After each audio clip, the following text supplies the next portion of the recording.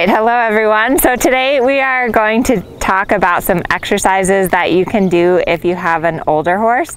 And so these are just some simple walk exercises that are great if you have a horse that's older that needs a long warm-up. I know a lot of you guys ride an older horse. Let me know in the comments how old your horse is. This is Kensington. He's not old. He's only 6, but you know, on a day that I want to have a little easier day with him, I do a lot of work at the walk. You can accomplish a lot at the walk. You can really work on the basics. You can work on your position. You can work on suppleness. So believe it or not, you can do a lot at the walk. And particularly if you have an older horse, you really want to save your horse. So doing a lot of like extended trot and extended canter is just going to break your horse down. But if you focus on these gentle exercises, it's going to help prolong your horse's career. So really these exercises are good for horses of any age, but particularly if you have an older horse, here are some good exercises for you to work on. So be sure to like my channel. Also check out in the description, there's a link for you to sign up for my email list so you can get notified when I post new videos and my blog post every week. So the first thing that's really important when you are working with an older horse or with any age horse is that you just want to give them time at the walk, if possible, to let them walk on a loose rein. And it a little bit depends, like if your horse is super crazy and unfocused and it's not safe to walk on a loose rein, then that's something that you want to work towards. When I'm just walking here on a loose rein, I really am just trying to feel like my horse's walk is through his whole body. So I really want to start to feel like his back and his whole top line and everything is swinging while I'm walking here. And then I also want to focus on with Kensington, like he needs to stay walking up there on his own. So I don't want to have to nag him. I want him just to stay walking on a loose rein with being able to push my heels down and take my lower leg off. And he's really got to stay walking like this on his own. So no nagging, he's got to stay marching. So what this does is a few things. When they really are walking like this, they have a lot of motion through their stifles and through their back and through their hips.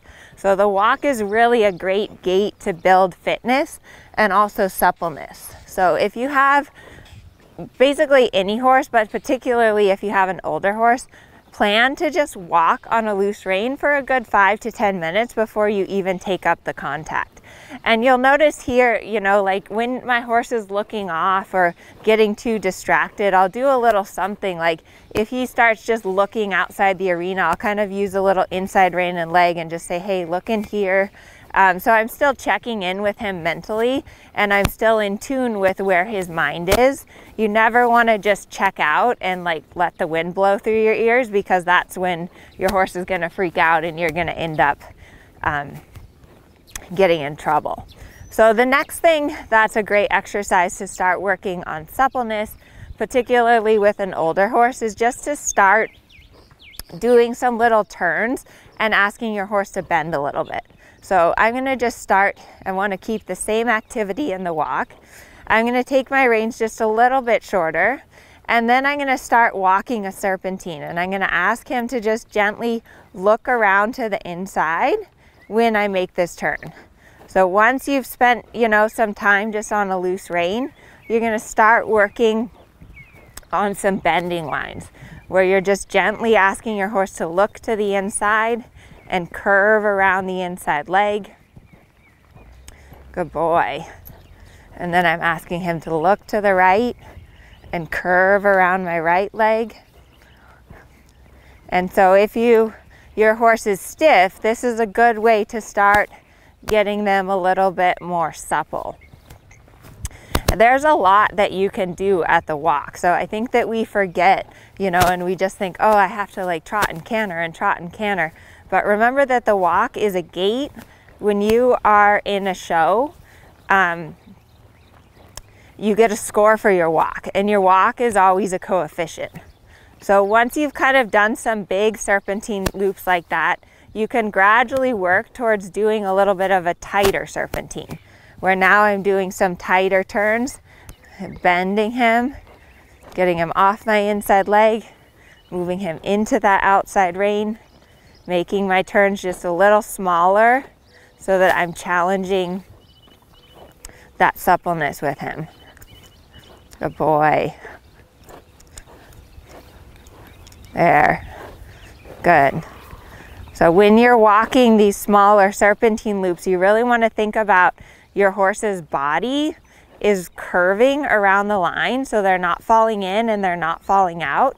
Your inside leg keeps them from falling in, and your outside leg keeps the hip from falling too much to the outside. Good boy.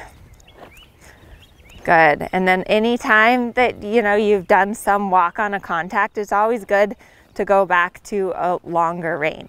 So another exercise that I like to play around with at the walk is seeing how low I can get my horse to go in their neck. When you do the free walk, if your horse would like drag their nose in the dirt, that would be good. So particularly if you have a tense horse or a horse that's stiff, just playing around with trying to get that neck super low. And so the way that I do this is I kind of have my hands a little wide. I'll kind of like bend and move the bit a little bit around in his mouth. And then when I feel like he'll put his head more down, then I follow my hand forward like that. So really just working on how low you can get your horse's head to go. This accomplishes a few things. So for one, it stretches his back. When his neck goes down, then his back has to come up. The other thing that this does is it tests your horse's relaxation. So when your horse is relaxed, they will put their head down. If your horse is super tense and nervous and anxious, their head's going to be straight up in the air. So this is another good exercise that you can practice at the walk. Good boy. And then another one that I like to do, especially with older horses, and again, since you don't want to spend as much time like going around and around in your medium trot on an older horse, you really want to save your horse. The more that you can work out in the walk, the better. So another exercise that I love doing is little leg yields at the walk. So you're just going to start by turning up the quarter line. And again, when you take up the reins, your horse has to stay in front of the leg and walking forward. So like here, good boy. When I take up the contact, Kensington gets a little bit like, oh, I think we should stop now. So this is another good place where you can just gently be getting your horse on the aids, getting your horse in front of the leg without causing too much strain on them. Good boy. So again, I'm turning up the quarter line. I'm first going to get him straight. Then I'm going to start pushing him over. There, there, there, there. Good boy. And then you can also mix into this transition to the halt. Good. Back to the walk. Boy. And then your leg yield again. So there's a lot that you can do at the walk, and it's not boring. If you're focusing on something, if you're focusing on your leg yields and your suppleness and your transitions, you can spend a lot of time at the walk, and it's really beneficial, particularly for an older horse or a stiff horse, or like with Kensington today, he needs to have an easier day, but I can still get him out and do a lot with him at the walk and get him moving and get his brain thinking about what I want without causing a lot of stress on him. So now I'm gonna do my leg yields off my right leg. You always wanna make sure that you work your horse evenly left and right. So if you do 3 leg yields off your left leg, you wanna do 3 leg yields off your right leg. Boy.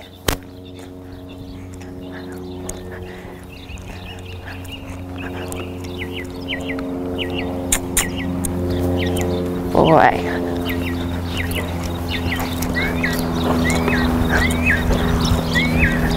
And I'm thinking about keeping that swing in his back, keeping the activity in the walk, keeping his pull the highest point.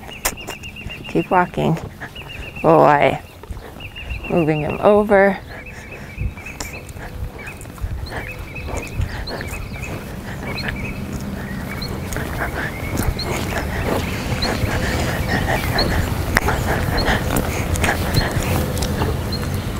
Boy, that one's nice and square.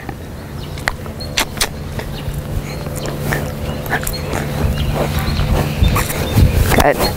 Boy, so those are just some exercises that you can play around with at the walk. And it's really good in dressage, you know, our goal is to prolong our horse's career. So doing these gentle exercises at the walk, you can go a long way towards training your horse and getting your horse better on the aids without breaking your horse. So particularly if you have an older horse, some of the older horses in my program, they're really great teachers. You can learn a lot from them. But it's important to just focus on the basics, spend a lot of time at the walk, stay away from really tight turns, and stay away from doing a lot of medium and extended trot and canter. With an older horse, it's more important that you can learn as much as possible from them with being gentle with them. And you're not necessarily going to be able to like get huge gaits out of them, but you can really focus on the details and focus on your position and focus on, you know, finding the correct aids for your horse. So I hope this video is helpful, and let me know in the comments if you have any questions. Good boy, Kensington. Okay, the end.